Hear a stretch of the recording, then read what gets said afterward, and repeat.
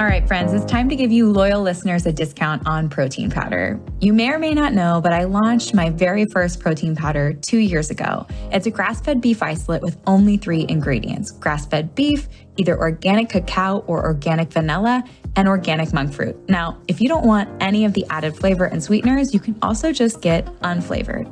And no matter what flavor you choose, you're getting over 23 grams of protein per scoop, which is going to keep you full and satisfied between meals. I love starting my day with a Fab 4 smoothie and breaking my fast with that much protein. It makes a serious difference in my cravings and blood sugar balance the rest of the day, and I've seen it with my clients as well. Now, I never thought I'd own a product company, but when I got pregnant with Sebastian, I realized the majority of protein powders were chemically extracted or enzymatically extracted, and I wanted to use heat and water only. I wanted minimal ingredients because we don't need those emulsifiers, fillers, or added vitamins, minerals, and probiotics. All of those additions increase the chances that it's not going to work for your body, whether it be bloating, digestion issues.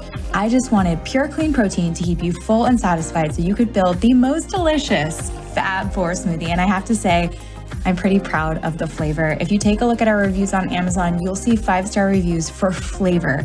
And that is key, because if you don't love your Fab 4 smoothie and you don't love drinking your protein powder, you're not going to do it. It won't become a habit, and it's consistency that outpaces everything. So if you're here and you're listening and you want to give our protein powder a try, use the code podcast5 for $5 off your order. And let me know if you love it. My favorite ways to apply this protein powder is in my Fab 4 smoothie, making freezer fudge, making chocolate milk, making hot chocolate, and throwing the unflavored into all my kids' baked goods. So let me know how you use it. Let me know if you love it, and share this podcast deal with your friends.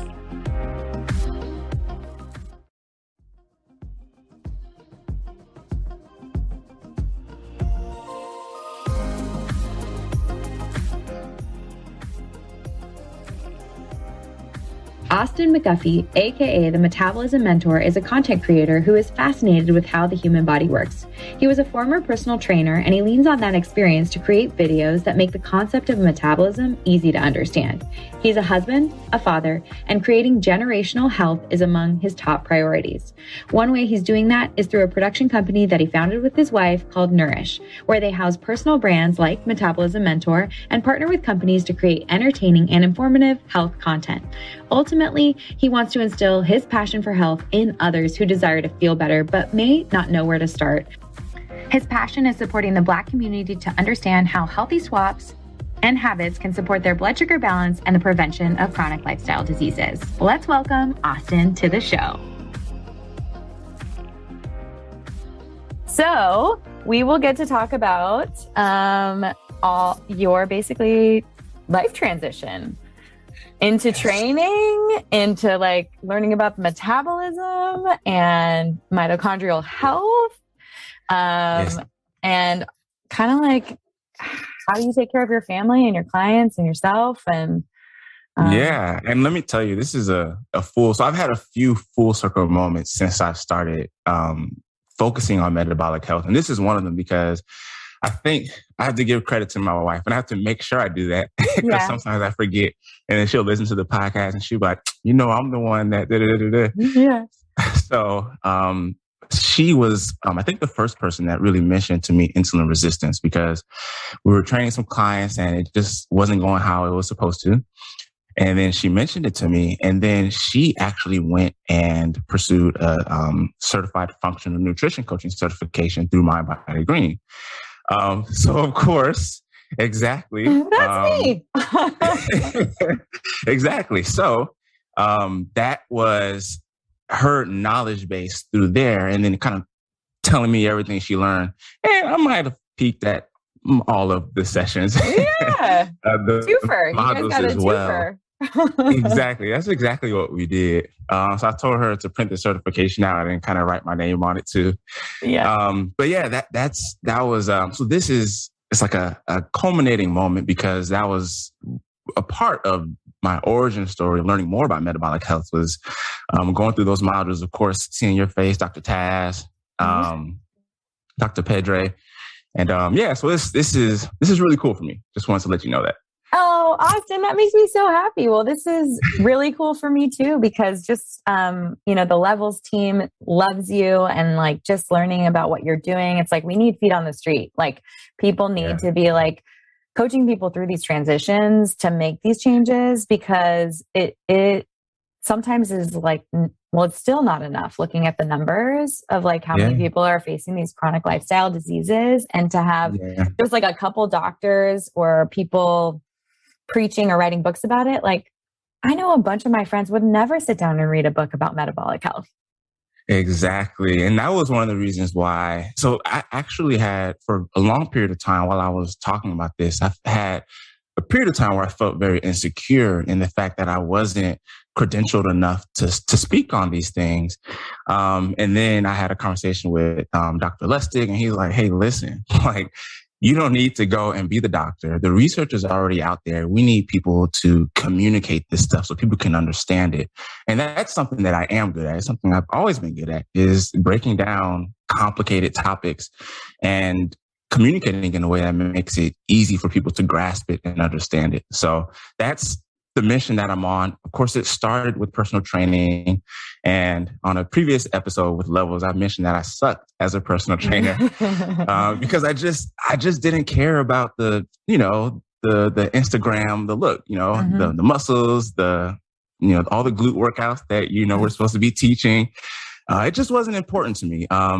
I've had several clients who are like, hey, Austin, I want to look like you. I want abs. I want all this. Yeah. Give me your muscles. And it's like, okay, we can. But first, I want you to go to CVS and get a comprehensive health screening.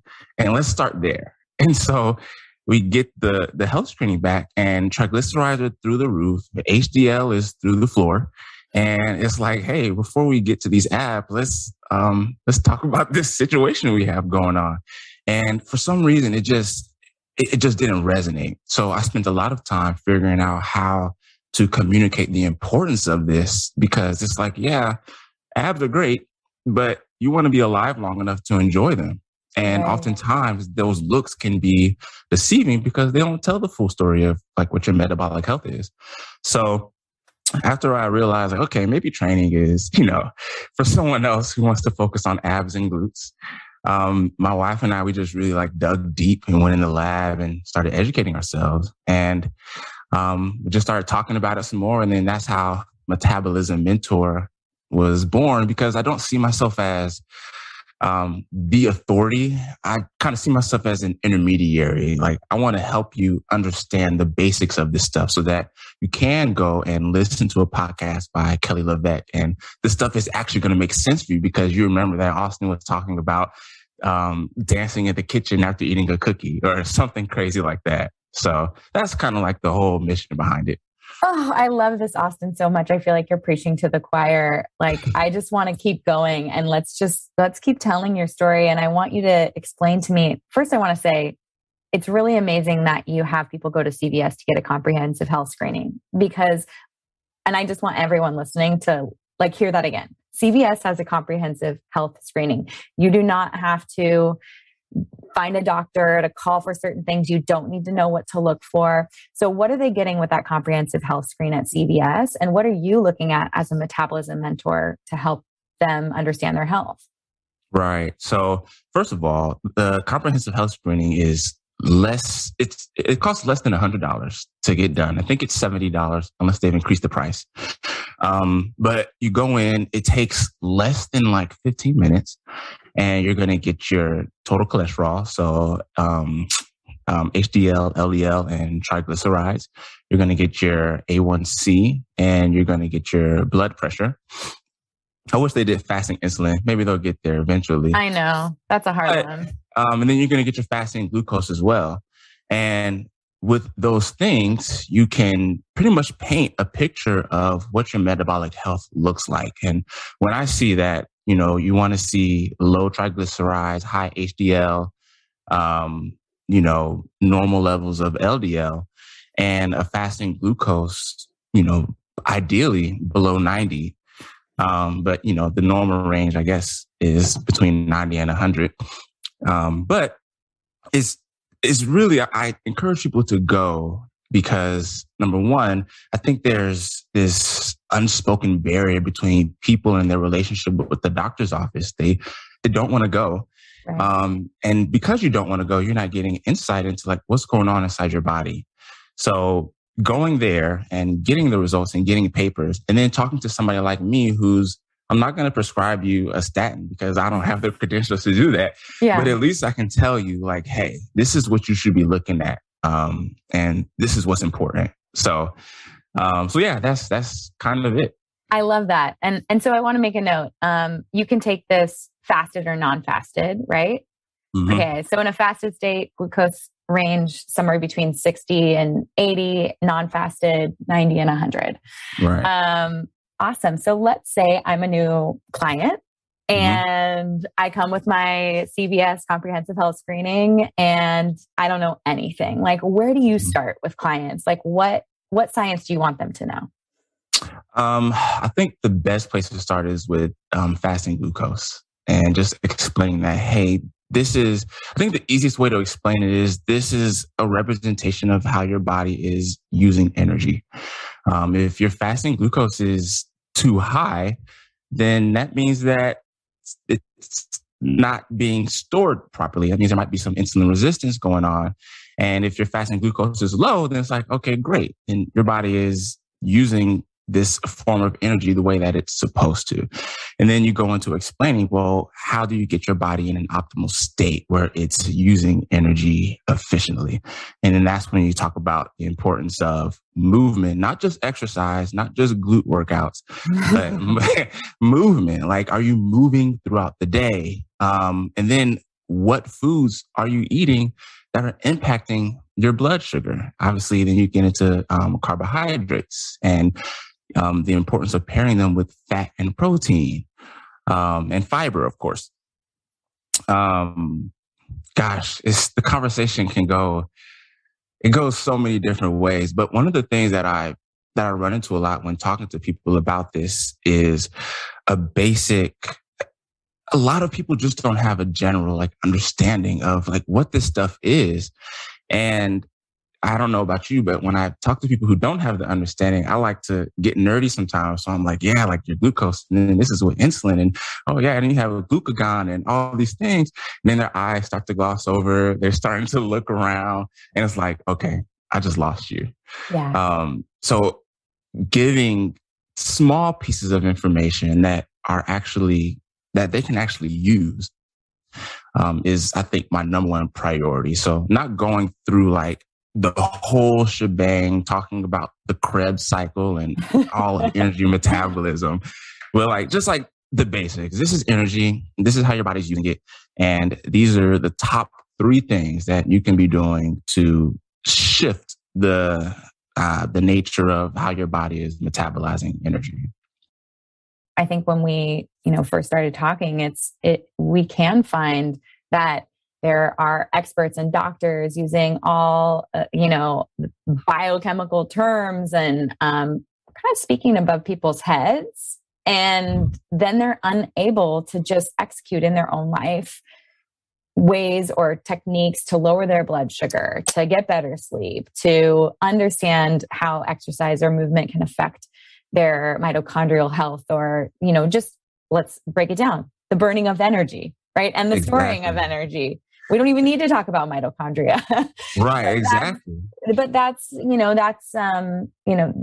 where I think there's a huge opportunity for people. When people say like, I'm not going to become a health coach, or I'm not going to, even just become a trainer or a yoga instructor, or I'm just a yoga instructor. I don't want to tell people about what they should eat. But a lot of times it's like you are their mentor. You are their coach. You're the person talking to them all the time about what's in their cabinet, what they're eating, what they're feeding their kids, what their cravings are like. Their doctor is spending 15 minutes with them, and they're not giving them the tools. So you just mentioned 3 things. You'll sit down and say, okay, there are 3 things that you can do to improve your health. What are those 3 things that you start with? So what we just recently talked about was sleep. Yeah. The importance of sleep. There are a lot of studies that suggest that we are a lot more insulin resistant when we're sleep deprived. So that's a great place to start, is like getting some sleep. And then the second thing is not eating naked carbs. If you're eating carbs, you should probably pair it with some fat or some protein. I think one of the things that I love to do is, one of the things I've learned to do after monitoring my blood sugar with Levels, shout out to Levels. Yeah, we love Levels. Absolutely. So I, I, I like to put my food in a bowl. And so I put my carbs on the bottom, and then I'll put my protein, fat, or vegetables on top. And I start with what's on top. And then by the time I make my way to the carbohydrates, I will have already eaten my protein, fat, and fiber, or my protein and fat. And then when I get to the carbs, I can start to use my satiety signals to figure out whether or not I'm hungry and whether or not I should continue eating. And if I don't continue eating, then it's like, okay, great. I got the most nutritious part of the meal out of the way because I put it at the top of my bowl. And if I'm still hungry, great. I can enjoy the carbs because I just paired it with fat, fiber, and protein. So that's, wow. Yeah. Such an easy tip though, but like so actionable, because all people need to do is start plating in a bowl. And they're going to do it, and they know your formula, and they work their way from the top to the bottom. And exactly what you're saying. We know the research tells us that eating protein first is going to slow the digestion of those carbohydrates and also be the most satisfying. Like, it's those type of simple tips where I'm already like, is there some pretty bowl pottery that I'm going to buy for my family? Because, thinking about it, even just with my kids, like, you plate a lunch for your child, and we'll talk about the 4 kids you have and how your strategies for doing this with your family too. But like, yeah, if you plate it on one of those like toddler silicone plates, you know that they're going to go for the grapes or the crackers or the toast first, and then every time what's left. Yeah. Every single time. Yeah, that's something that I've learned personally. And that's, I think, teaching from personal experience is always the best way for the knowledge to resonate with people, at least for me. And then when you get into cultural norms and things like that, it makes it easier for people to adapt because it's, hey, that person kind of lives a life like me. And if that works for him, then maybe it'll work for me. So that's the second thing, is the pairing your foods. And then the second is, it's just movement, or the third. The third thing is movement, is moving your body. Not just, I think that fitness culture has been such a wonderful thing, but it also is, it has its drawbacks, because I think we've developed an all or nothing mentality where it's either 5 to 6 days in the week in the gym or no days a week in the gym. And we've completely thrown out the window how essential just general movement is throughout the day. Like, you can go to the park and play around with your kids for 45 minutes. And that's just as effective as okay, maybe not just as effective, but it's good enough for you to use it as your exercise for the day, instead of dragging yourself to the gym, being somewhere that you don't want to be, and trying to maintain a habit that may not be sustainable for your lifestyle. And then you throw that away and you're left with nothing. So movement is so important, not just movement in general, but utilizing movement as a tool. I like to, I enjoy food. And me too. It's like many of us. And sometimes I eat food that so I know I shouldn't be eating. And instead of putting myself through a guilt trip or trying to completely abstain from it, knowing I'm going to relapse eventually, I use the tools that I have in my tool belt, like movement. And so if I'm eating a healthy granola bar that I know is going to spike my blood sugar, I'll just eat it while I'm walking my kid to the park. And that way I avoid the blood sugar spike, and I still, met my craving for this granola bar.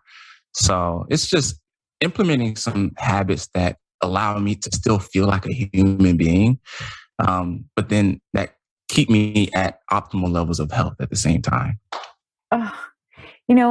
It's these simple techniques, and it's, I think, giving yourself grace. You said, you don't give yourself a guilt trip, or you don't feel bad about it. Like, that is so much of the process with clients that you're working with or people you're mentoring, because it's that it's that guilt and shame that causes those really restrictive behaviors.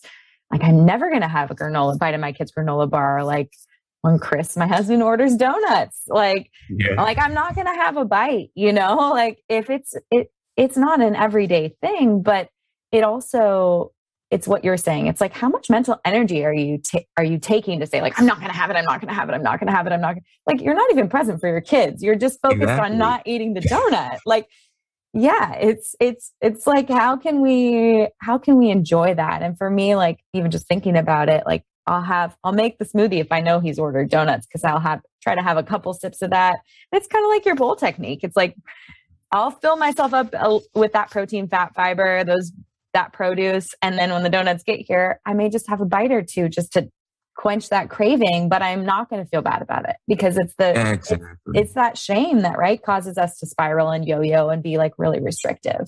Exactly. And we see it so often, or I know I do personally. If you can follow someone's life journey just through social media of a family friend. And one year I'm going keto. And then the next month is I'm going to try one meal a day. And then I'm going to do a smoothie fast. And you're doing all these things. And I think the tragedy is that if you just took the same amount of energy that you're putting into those diets or approaches to extreme eating, and you pour that energy into understanding how your body works, then you can kind of approach these, you can approach your diet with a little bit more flexibility and freedom without the guilt.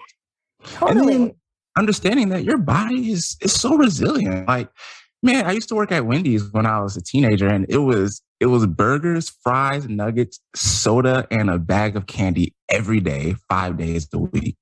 And at the time, I did have pretty terrible health.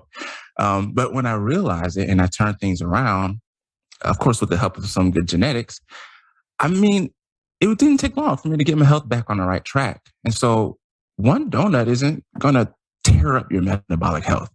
And I don't think that we need to fear, the foods that are not good for us. It's just, how do we eat them strategically in a way that I can continue to be healthy? Yes. And I mentioning that if we took that energy to understand our health, then we understand that we are resilient. We understand that donut is going to spike our blood sugar, but that when we're active and our muscles are insulin sensitive, that we're going to pull that into muscle instead of, causing elevated blood sugar, causing elevated triglycerides, causing and laying the foundation of inflammation. I feel like, I don't know about you, but I feel like understanding blood sugar and our metabolism is freeing. It isn't shackles that makes us feel guilt. Yeah, that's why I tote such a thin line, especially with social media, because as like metabolism mentor, a lot of people expect for me to, I don't know, people think I'm vegan for some reason. They think I'm vegan or vegetarian, or, they'll see me and they're like, oh, I can't eat that around Austin. It's like, hey, like, I eat that too.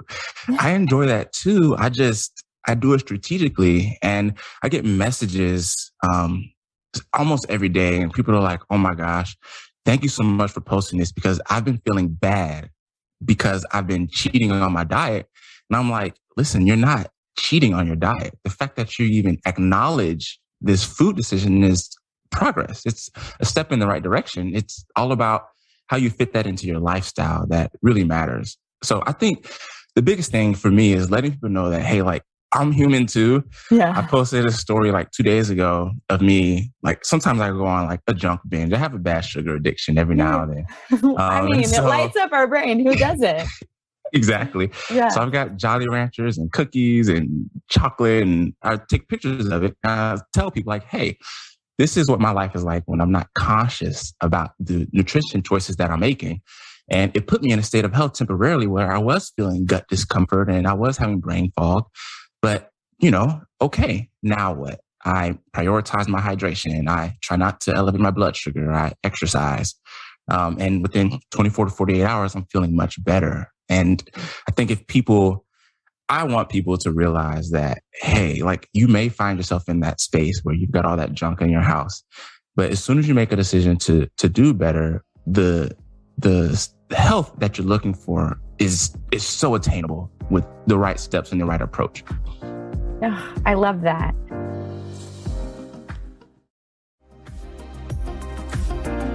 Well, not only are you a metabolism mentor, you're a husband and a dad of 4, and you're just managing everyone's health. And it sounds like you and your wife are an amazing team and care a lot about your children's metabolic health. So how does it look in day in the life of you for your family's eating? So we try to take a hands-off approach with their nutrition, at least the older kids, because I walk around with, this patch on the back of my arm, and my kids are now looking at me like, "Ooh, Dad, if you eat that, you're going to spike your blood sugar." So they get to That's the point so funny. It really is. Like they definitely hold me accountable for the food that I'm eating. But they understand. And so there's this concept that my wife and I are kind of playing around with called self-directed nutrition.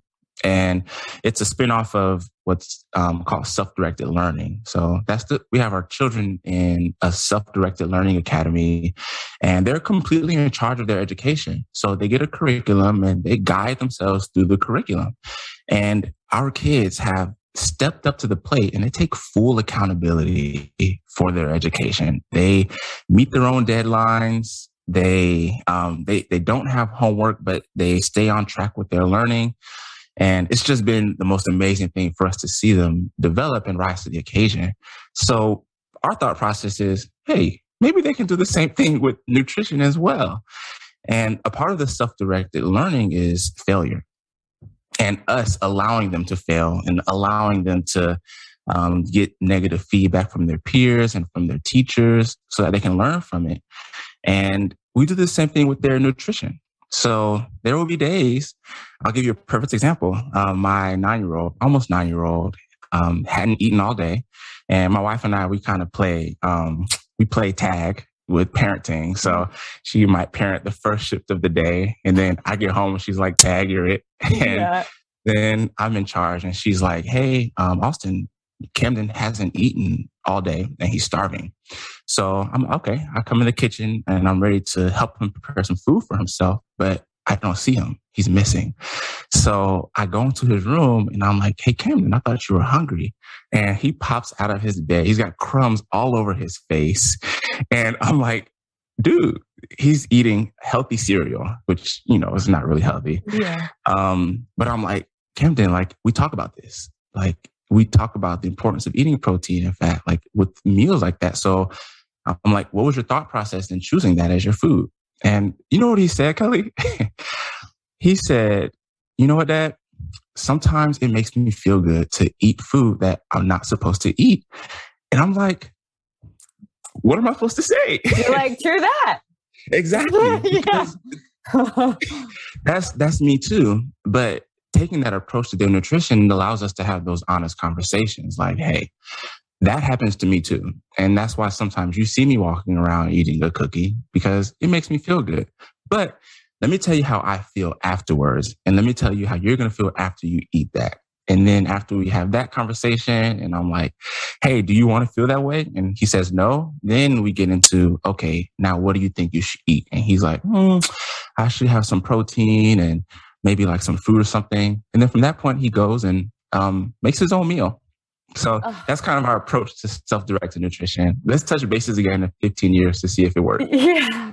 No, I just want to say, just first of all, how admirable it is that you and your wife seem to parent like so cohesively as a really great team, and that you are empowering your children to take responsibility for themselves, to learn how to fall down and get back up. Like you're teaching this resilience through their education, but now through nutrition. That's real life. That's real world. Like we are going to fall. We're going to make mistakes. People get fired from jobs. They fail classes. Like that's life. And like being able to get through that just makes you so much stronger for adulthood. And not that we want our kids to like grow up so fast or something, but like I can only imagine how proud your children are of themselves when they fall down and they get back up and they complete something on their own without mom and dad. Absolutely. And you know how hard it is to watch your kids hurt themselves or fail or make bad decisions, but it's so necessary for growth. And that's how I learn. It's through failure. And taking that approach with nutrition, it's almost like a double-edged sword, because on one hand, children are in their developmental years are so fragile, and what they eat is literally making up their tissues that help them operate their body. So it's walking a fine line with keeping them healthy, but then giving them the autonomy to make sure that they're healthy. Right. Well, Sebastian's only 3, so I'm still making family meals, but I know it's funny. Anytime I put out content around kids eating, I'll have the comments, on Instagram that are like, wait till your kid's 6, wait till your kid's 9, and it's never a point to say that it's perfection. Like I said, my husband orders donuts.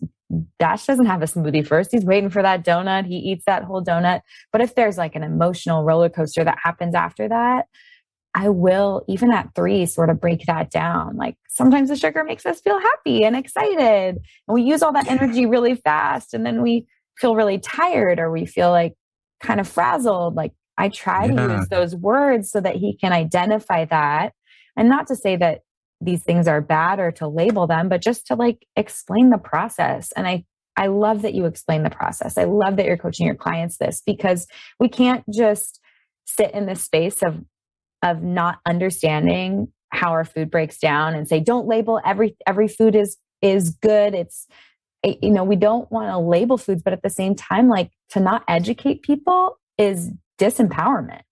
Right. That's true. And a part of that education is getting on their level in a way that they can actually understand.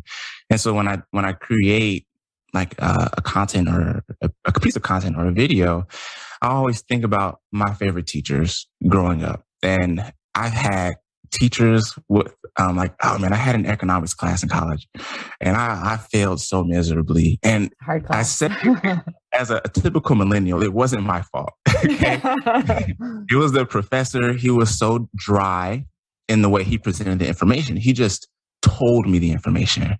And that type of learning, it just didn't work for me because I didn't care enough about that information. I didn't care about economics. I was just trying to get a business degree. And the truth is, a lot of people don't care about nutrition. They just don't care. So how can we present this information to them in a way where even if you don't care about it, you're still going to pass the class? And I've had teachers who like broke this stuff down to me where it's like, okay, you may not care about accounting, but you do care about money and you do care about buying, I don't know, your favorite tennis shoes. Let me show you how accounting plays into your dreams.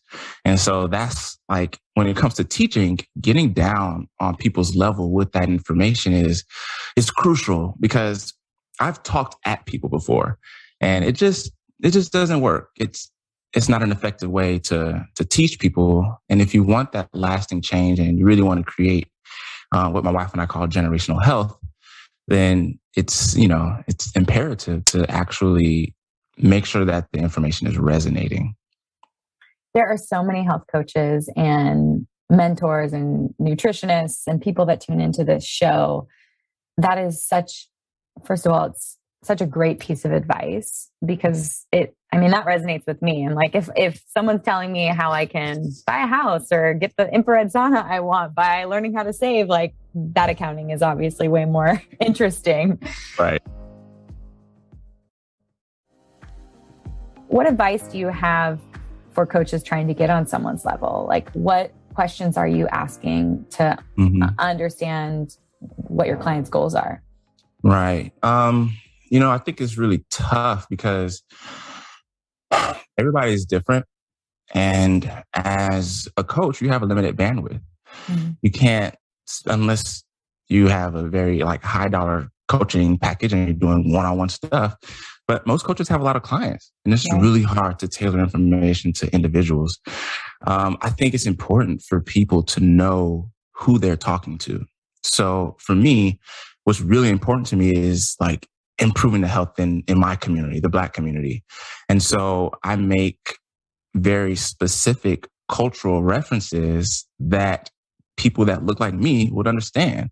Yeah. For example, there's a popular app that takes popular recipes and tries to deliver them in a low carb manner, which is super helpful.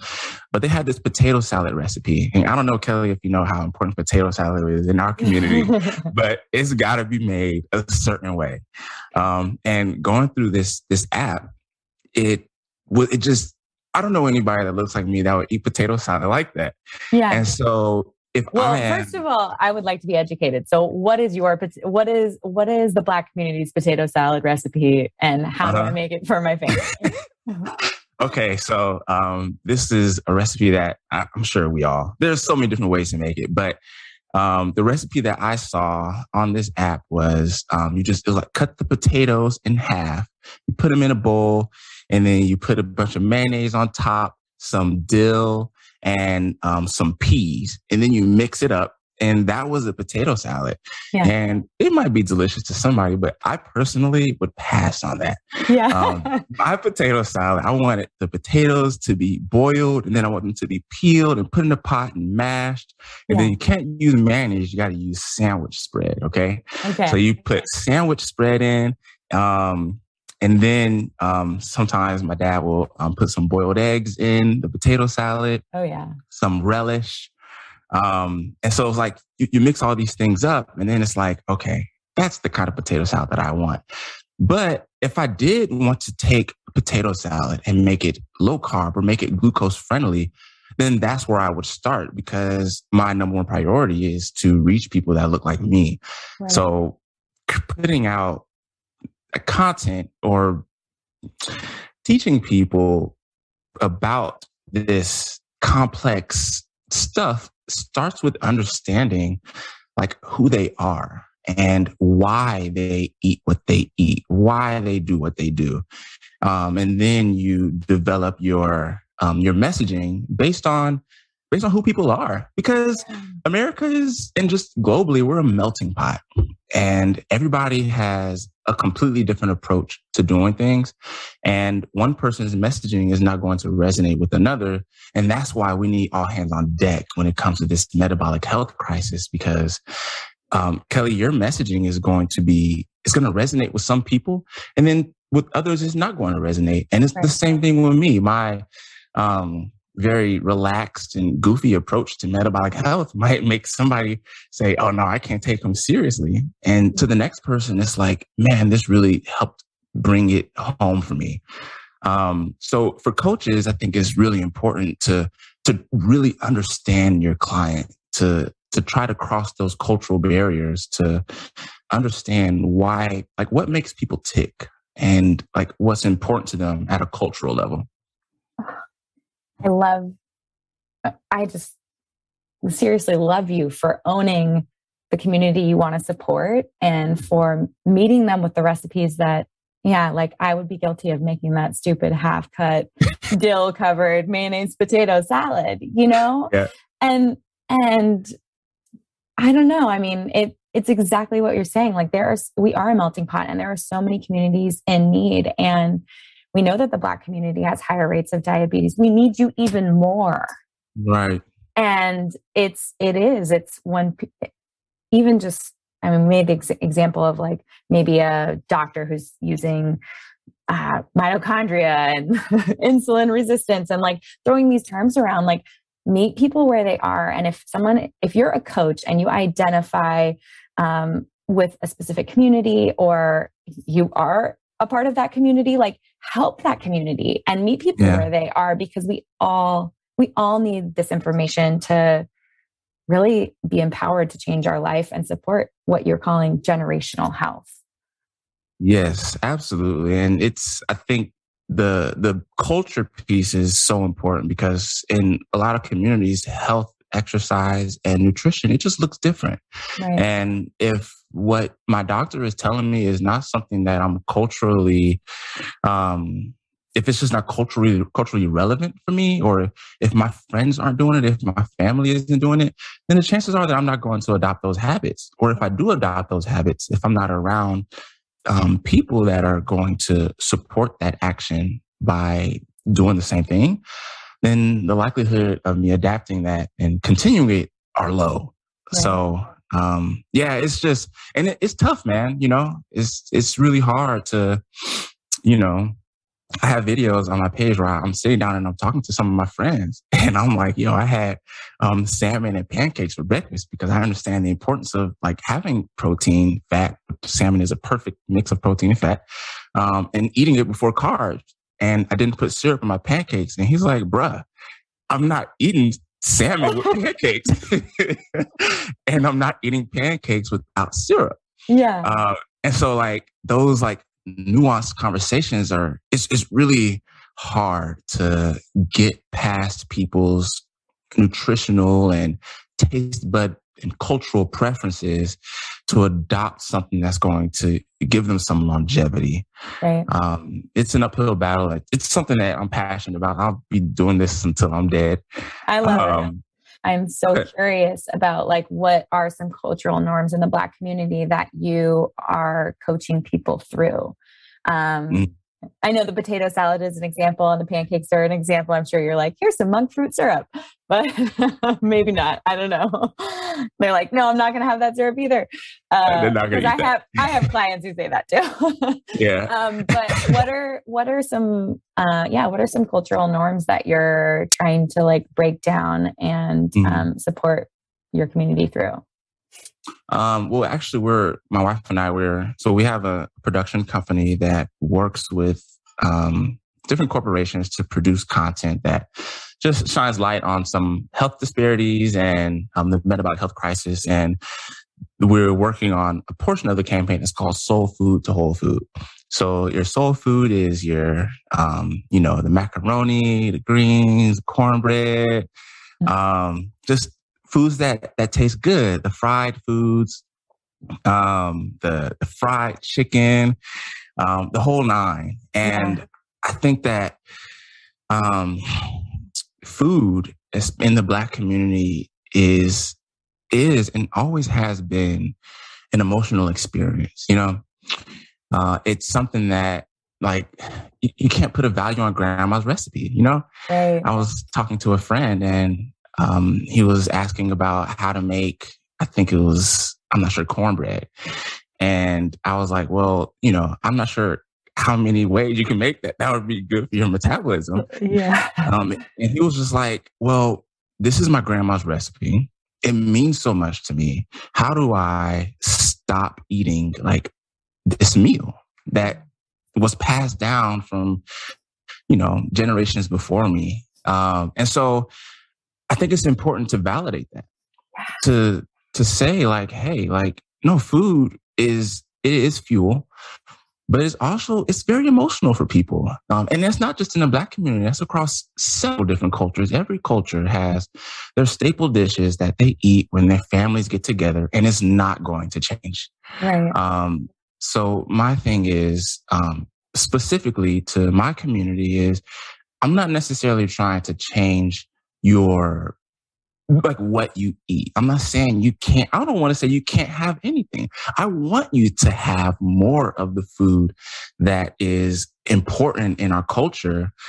I just want you to do the things that are going to allow you to enjoy those foods. And so on my YouTube channel, a few days before Thanksgiving, I made a video that talked about how to still enjoy Thanksgiving dinner without having the itis afterwards. Cause like, that's the thing. It's a normal thing. Like people are like, yo, and for some reason we've glorified the itis. I'm not sure how, but it's like, yo, I got the itis, and people are slumped over and then they wake up and they're having cravings again. So you get your second plate.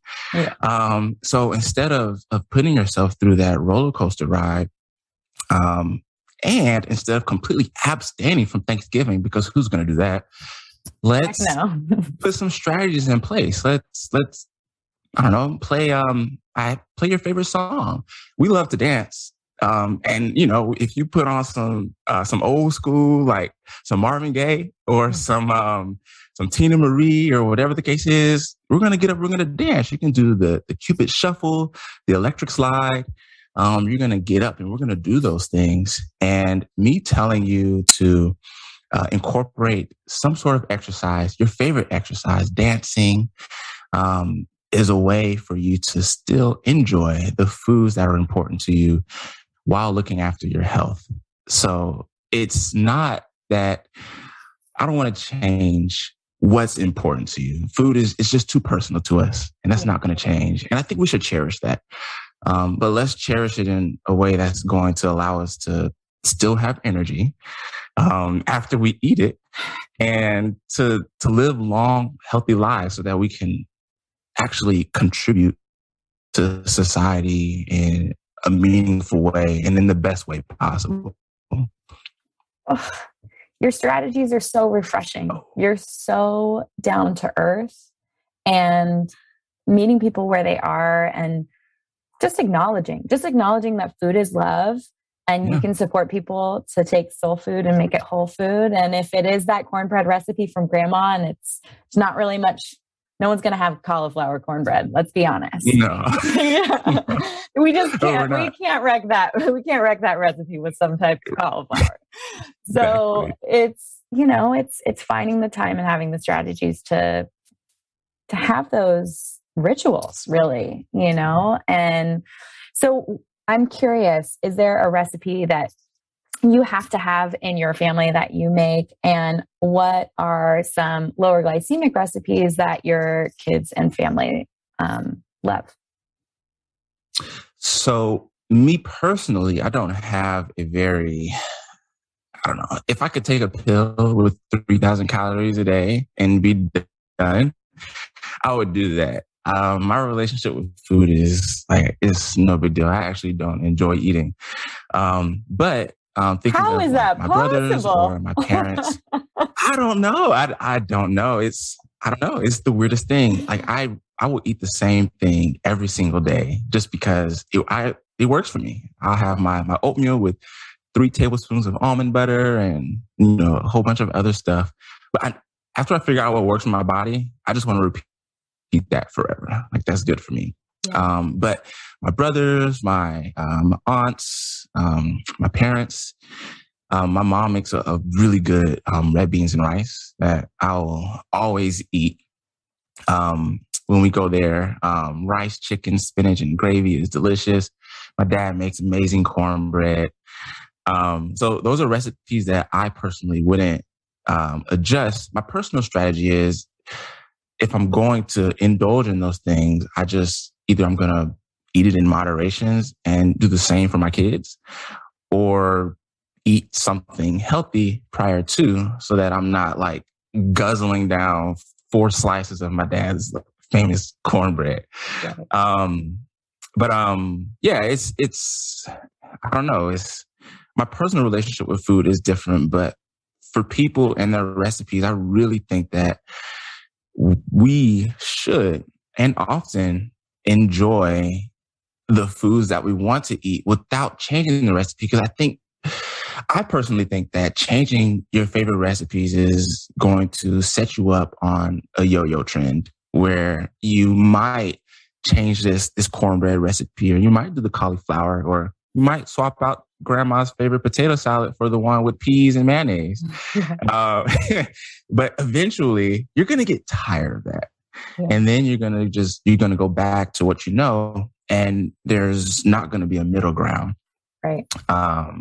So yeah, I think that I'm huge on enjoying the food that you want to enjoy, but just putting those strategies in place so you can actually do that.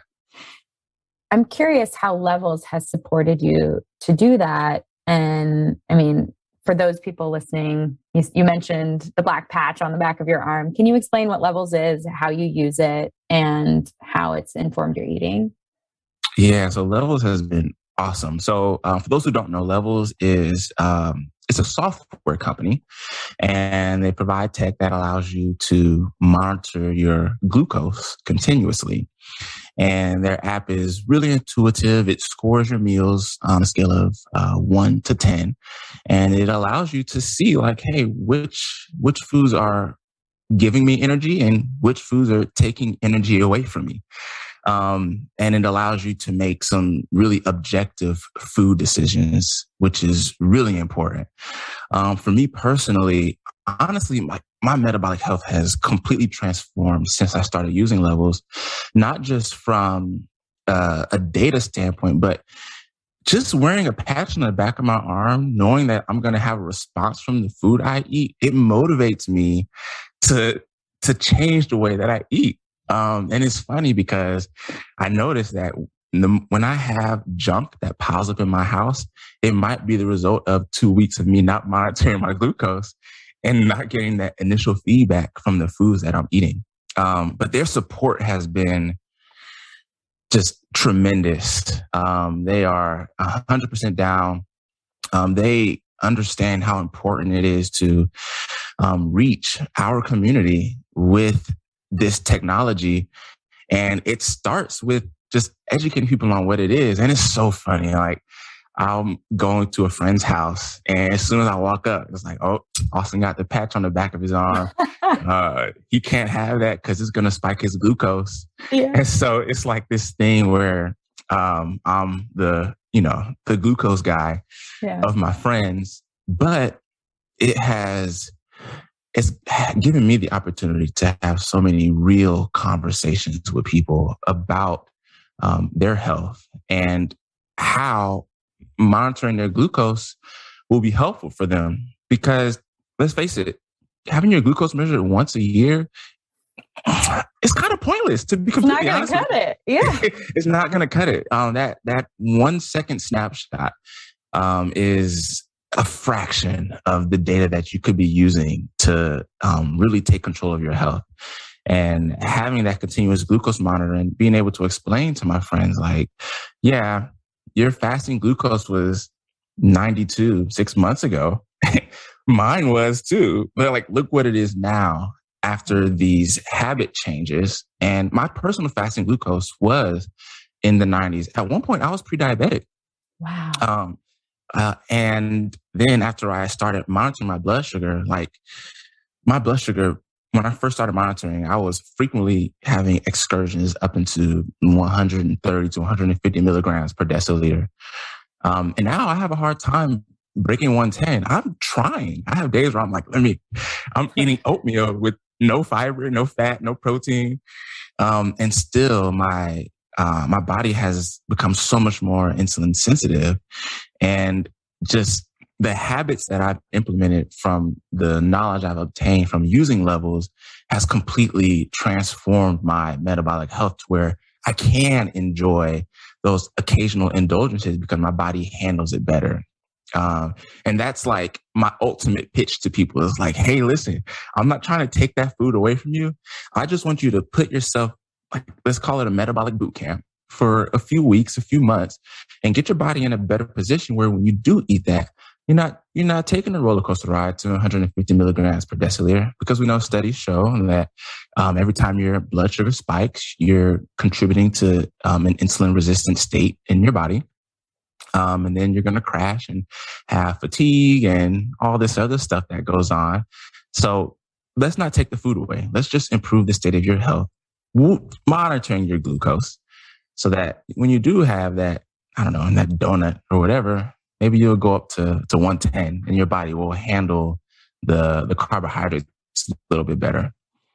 I love it. Metabolic boot camp, motivating people through this continuous glucose monitor and you're keeping it light, and I'm sure teasing them and joking around and wearing your patch and being yourself, but also motivating your community and your friends and your family, I'm sure, just to take a look at their diet and maybe consider doing something like this. Because look at that. You were pre-diabetic and now you have a hard time breaking 110 and you're having oatmeal. Like, there are so many people out there that are having oatmeal every day in a pre-diabetic state, and they don't understand why, because they read the information like, isn't oatmeal healthy for you? Isn't oatmeal fiber loaded? Yeah. But you learned firsthand and you were hands-on with it, and you're helping your community do the same. Gosh. Yeah. And everybody deserves to have the opportunity to learn how their body is responding, because you can read study after study, you can read the labels on the food, and you can take all the best practices in the world, but nothing is going to compare to you seeing firsthand how your body is responding to the food that you eat. Nothing compares to that. And Levels has been like, it completely changed everything for me. Yeah. You know, what's interesting is I feel the same exact way. And I think people would think that because I love blood sugar and been talking about for 10 years, that I don't indulge, or I don't have periods of time where I'm like, what is happening?